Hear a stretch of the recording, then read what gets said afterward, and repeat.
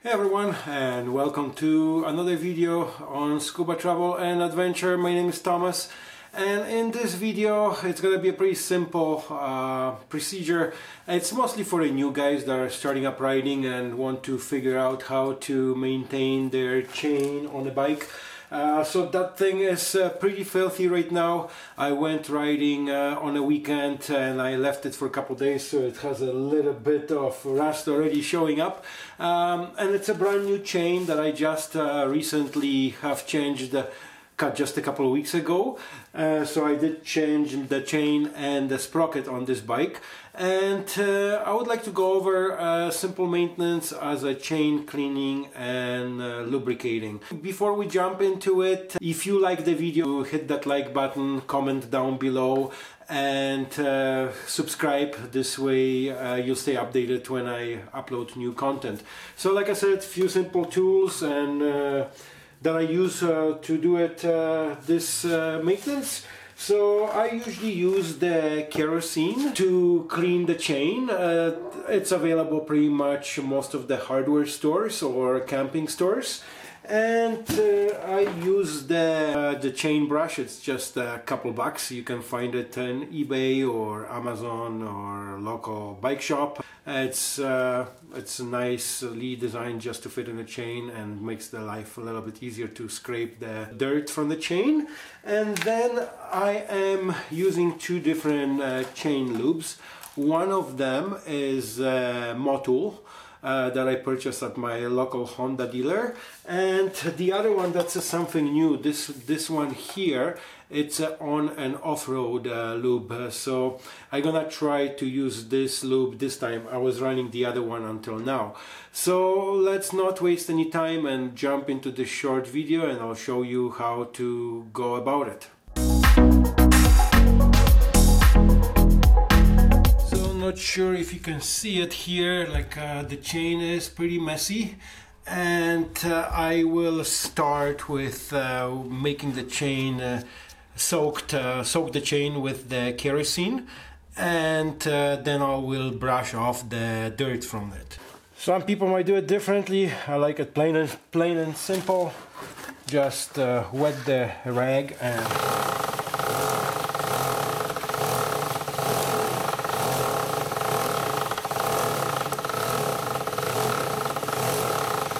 it's good to have a center stand. It's kind of hard to do this job without the center stand, to be honest.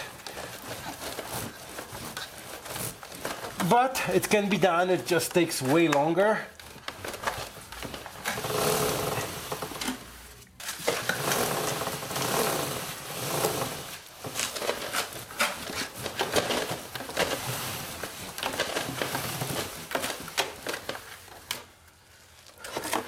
So now what I'll do, first I'll grab it from the top, hold the brush and get all this gunk out of there.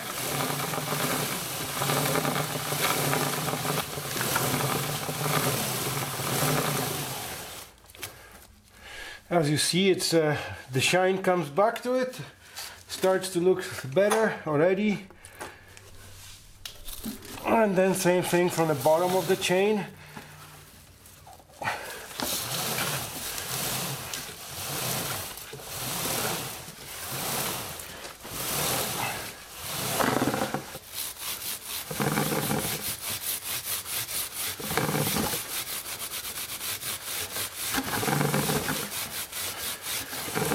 So we're getting the shine back on it. You can use a different chain cleaners. I find kerosene works okay, and it does the job for me. I've been using it since day one. And my other chain lasted pretty good.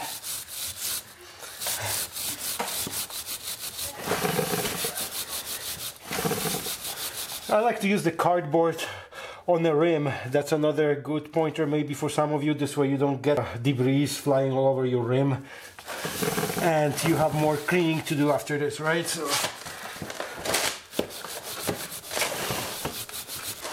So once you scrape everything off, you can grab a rag and dry it.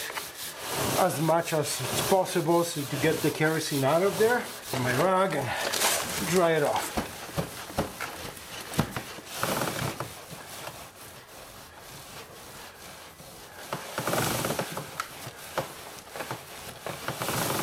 So like I said, this chain is pretty much brand new. It has probably about 600 kilometers on it.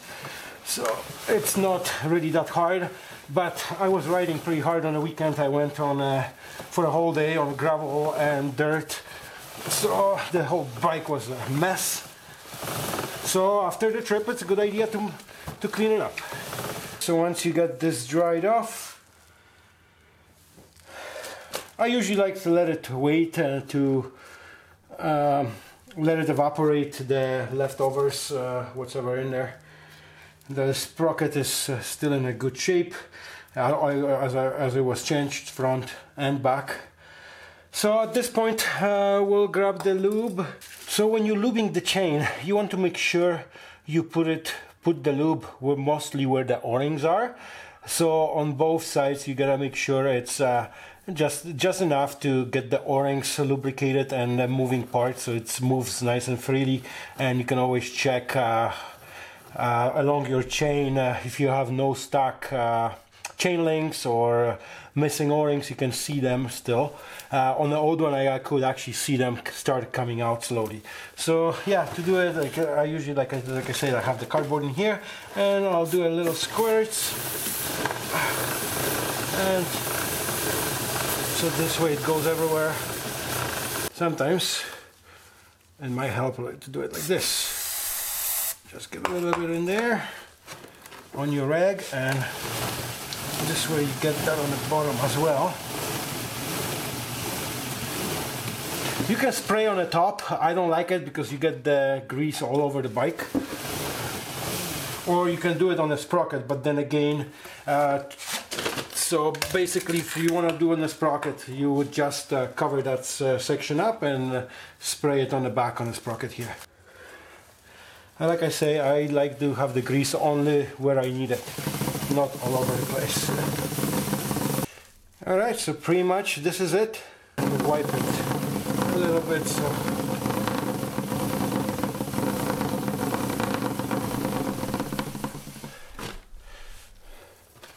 so it's not dripping everywhere and you don't have a build-up all over the place from the chain lube. So as you see, it's a pretty simple procedure to clean up the chain, scrape it and put a new lube on it. And this way you ensure your long life of your chain, make sure it's properly maintained, and good idea to check your tension once in a while, like especially after longer trips. This way you know that you have a proper tension, as I did show that on my previous video. And again, thank you for watching. If you found the content helpful, please hit that like button and subscribe. That always means a lot to me. And see you next time in the next video. And the next video I will be doing how to install rocks handlebar risers.